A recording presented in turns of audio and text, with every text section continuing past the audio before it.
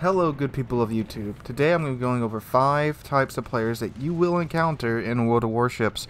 If you are a new player, these are 5 stereotypes that are pretty familiar to most veteran players. If you're a veteran player, you've more than likely encountered all 5 of these in your World of Warships career. So these are 5 stereotypes that I for sure have noticed and seen plenty of and are pretty popular. So let's go ahead and get started. So coming in at number 5 is the sniper. This player does not like moving up from the A-B line or the J-I line, not within the first 10 minutes of the game at least. So they are normally found playing Yamato or Thunderer or even Conqueror back in the day, back when Conqueror was its old self. They are all about getting those cross-map shots in. You can be darn sure that if they're playing the Yami, they've got Aiming Systems Mod 1 on, the Legendary Mod on, probably running Yamamoto, and they for sure have the spotter playing for those 30-kilometer shots. And they will not shoot any ship that comes near their ship unless it is directly threatening them. If it ain't 15 kilometers or more away, they ain't interested. And there could be a DD 10 kilometers away from them. If it ain't targeting their Yamato, they don't care. They are all about getting those sniper shots in and feeling like Chris Kyle himself. Now, these players are also going to complain about the Slava with the rest of us, and they're going to say how OP it is, but you can be damn sure they're going to pick it up when it comes out, because the Slava is pretty much the ultimate sniper and may very well make the Yami almost a bygone thought, because even though the Yami can get out to 30 kilometers, even with the legendary mod, the dispersion's not that great, and Mr. Sniper here, they want to have just all their shells converge into 1 pixel before they land on their target. And the thing is, these guys, they'll sit in the back.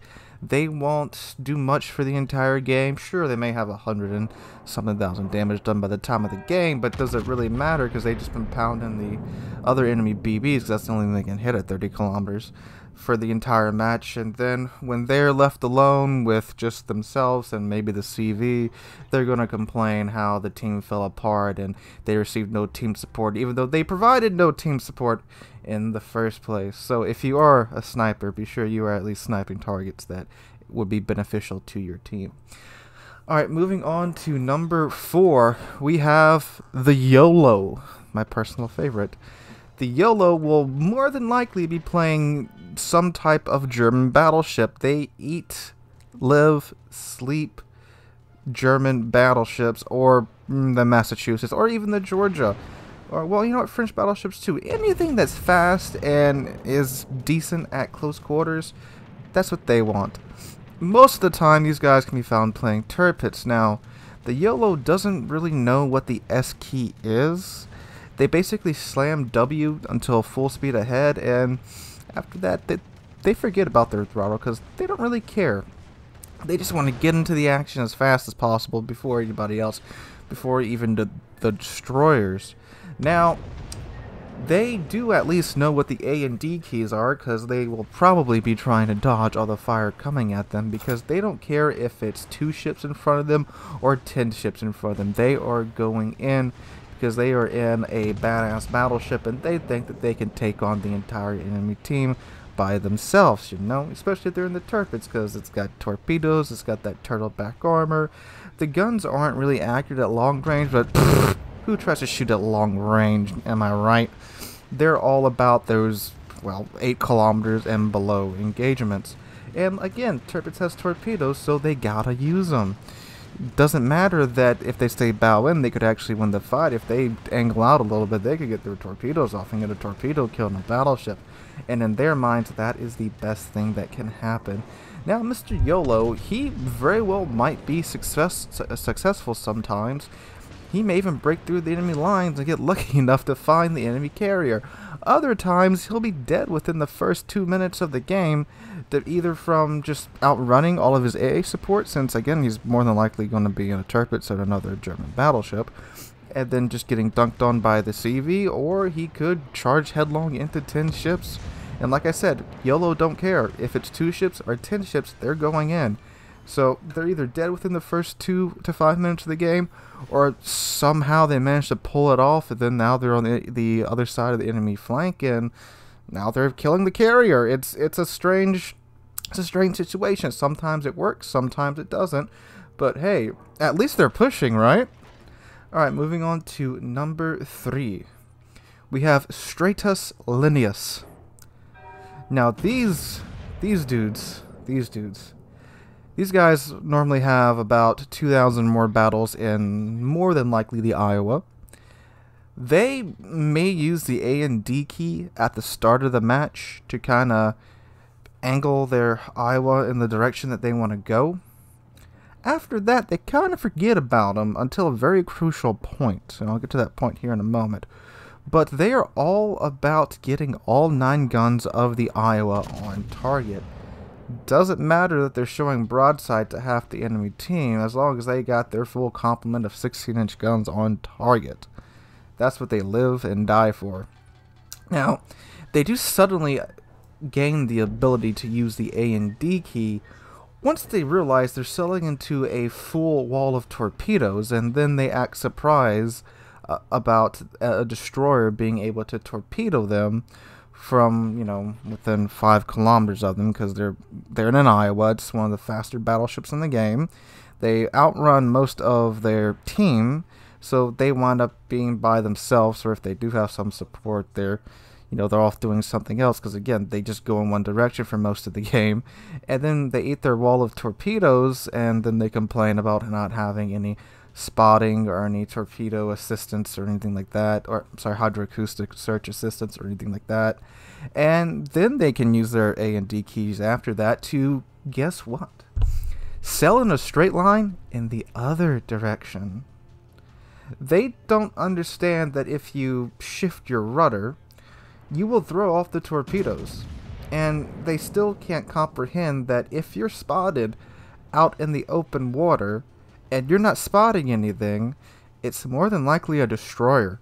And at that point, you should maybe throttle down a little bit, change your course, turn, just do something. But no, these guys, Iowa's the best ship in the game. No contest. They don't care because it existed, and it's American, and it's a battleship, and it's the best thing ever.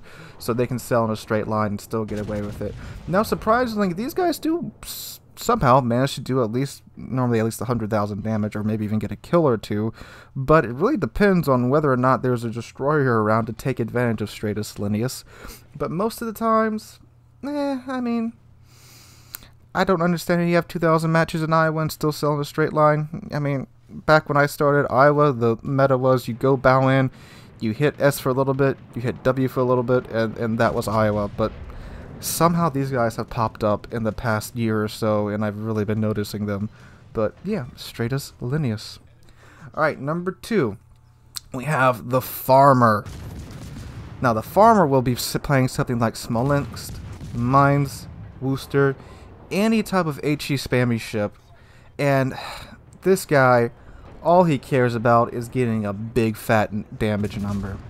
That's it. If it ain't 100k plus, it's a terrible game for him. He just wants to farm all day long, set fires, and he won't go after the destroyer that's 10 kilometers in front of him. If there's a grosser curve first 15 kilometers to the rear, that's what he wants. That's his bread and butter. All he cares about is making that Kurfürst have a Viking funeral, and he can hear the Kurfürst captain crying as he watches his ship slowly burn away. And again, he don't care about the destroyer. He don't care about the cruiser. He's all about farming them battleships. That's all he wants to do. That's what he lives and dies for.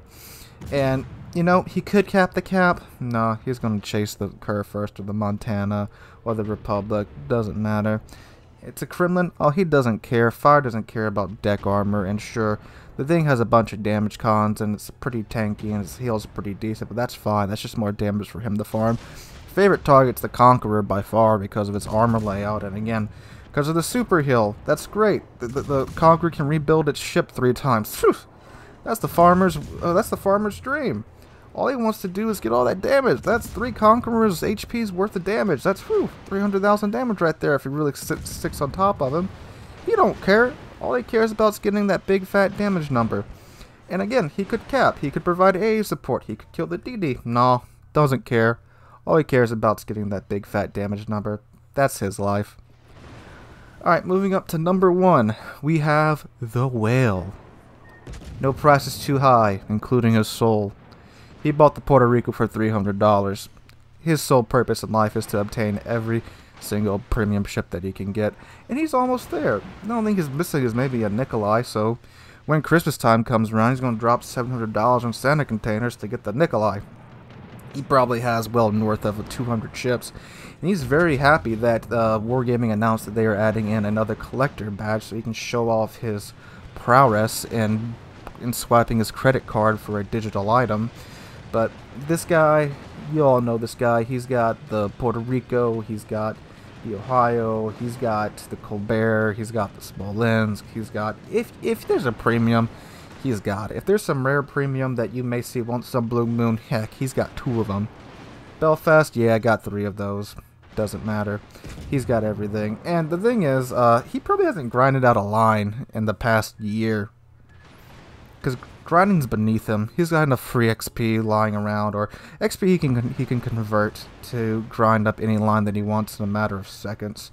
He doesn't care about grinding. He's here just to play his premium ship. Now, when it comes to playing his premium ships, he's probably not that good, since, you know, he doesn't really grind any lines. He just buys all these premiums at tier 10. Sure, he may have grinded the U.S. battleship line back in, oh god, 2017, but pff, who needs that when you got money, am I right?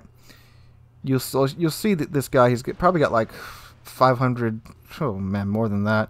Probably got 1,000-something battles in tier 10, but suspiciously low battles in tier 6 to 7 for the amount of tier 10s that he has. So be on the lookout for this guy. As far as PR goes, he's probably sitting low thousands, maybe even 900, because again, he doesn't really care about performing well. He just wants to collect his ships. And there's a subspecies of the whale called the collector. Now this guy, he's a bit more genuine. He probably did grind out most of his ships, but again, just like the whale, no price is too high for him when it comes to a premium ship. If it's a premium ship and Wargaming charges $200 for it, he's going to fork out that $200 to get that premium ship, because he's a collector. Alright guys, so those are my top 5 players you will meet in World of Warships. Let me know in the comments down below. Are there any other stereotypes or players that you can think of? I could probably think of 10 more right now, honestly. But these are the 5 that I think were probably some of the funniest and most interesting. And definitely some, I can, again, if you play this game for any period of time, you've seen these players in game, and you know that my descriptions of them aren't too far off. So again guys, let me know down below. This is just a fun video that I want to put out. I know there's been a lot of negativity recently, just talking about, you know, like the Slava and the submarines and such. So I just wanted to put out a bit of a fun video. So you guys, let me know what you think in the comments down below. If you did enjoy the video, please like and subscribe. We are on our way to 15,000 subscribers, and the way we've been going, it won't be too much long before we get there. And again, I cannot thank you guys enough for that. Hope you guys are having a great day, and hope to catch you guys in the next one.